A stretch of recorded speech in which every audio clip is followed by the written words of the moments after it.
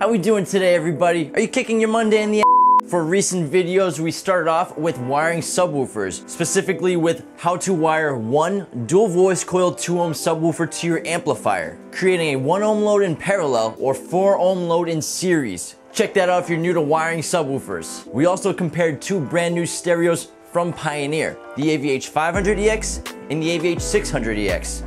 Find out what makes them different from each other. And then we checked out a new radio from Kenwood, the DDX395. It's a solid radio midline, won't blow your hair back, but it gets the job done on a budget. Coming up this week, we're gonna do a couple more videos on wiring subwoofers to amplifiers. We still have to do 2 dual voice coil 2-ohms and 3 dual voice coil 2-ohms. And then after we do those, we'll start working on single voice coil wiring. Hopefully we can do a video on how to make a subwoofer box without a CNC machine. We have some ideas on how to use a car stereo at home with your speakers in your house, and hopefully we'll get a few installs done in the next few weeks. So stay tuned for everything, and Boston Jim, take it away.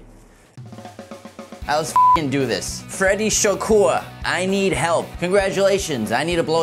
Hassam Navidi, are you guys serious with this?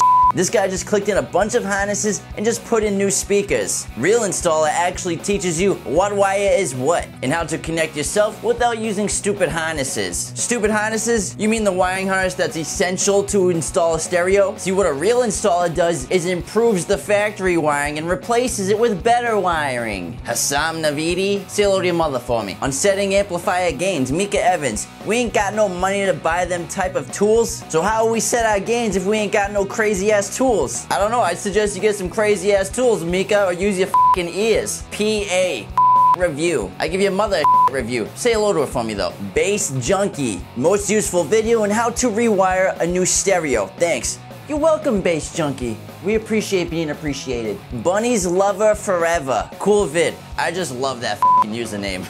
Dave Mikulacek. Most amps these days can drive a 1-ohm load. This is nothing new. That is completely false. Have you ever heard of a Class AB? That's it for top comments. Not a lot of hate mail. I was surprised. You guys are getting soft like cookie dough or baby poop. All right, let's give it back to that James.